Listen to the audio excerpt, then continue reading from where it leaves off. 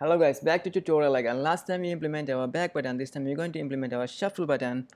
So let's begin. First I'm going to create a function called shuff.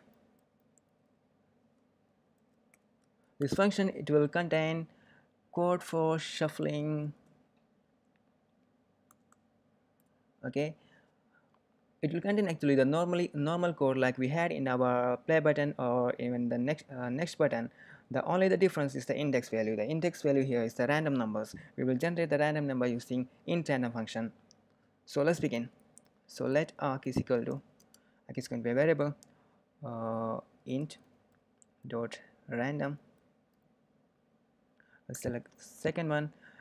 It will the index will be starting from 0 and it will end at array dot count minus 1.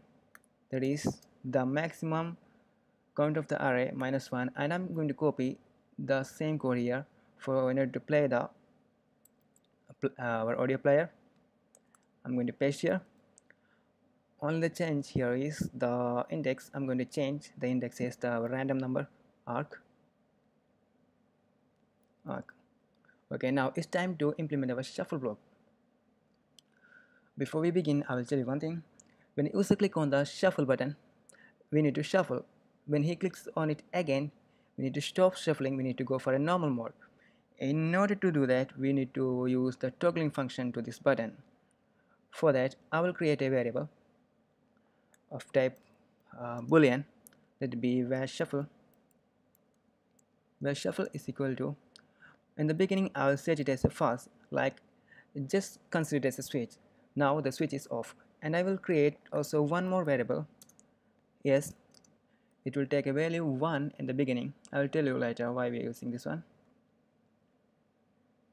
So shuffle. Okay, now here I will set the shuffle is equal to complement of shuffle. We need to add a self in front of this one, because this one inside of closure.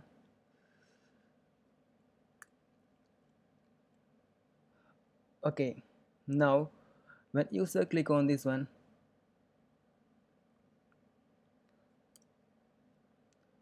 now user click on the shuffle button, it's like making switch on. Before switch was off, the shuffle will become true. Here shuffle will become true. So if shuffle, that means if shuffle is true, we will execute some function, that is we will do shuffling. Okay, and we will also set our s value as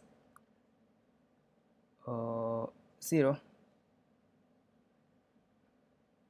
Yeah, s is equal to 0. Before s was 1, now s is equal to 0. And else, note that s is equal to 0 when shuffle button is on, or else s is equal to 1. Okay, here it clears that one. Now we need to implement this shuffle function everywhere in our button, like in back button, next button, everywhere. And do not forget to add audio player did finish playing. Player is going to be player, and successfully true.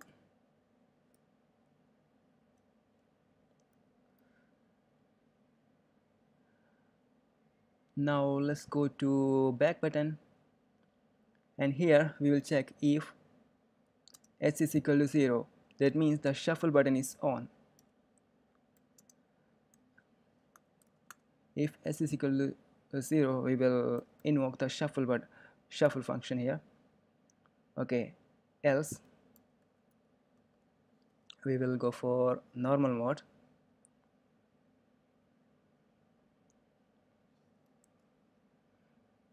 Okay, now in next button we'll check if s is equal to 0.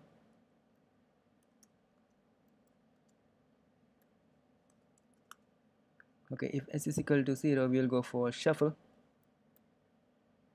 or else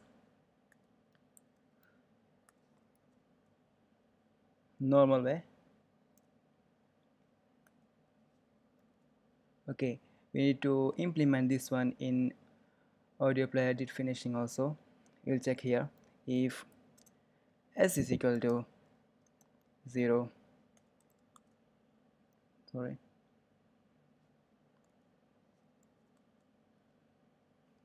then we're going to call the shuffle button, or else we are going to call our normal play method, that is intel function. Okay, it's done. Now let's run the program.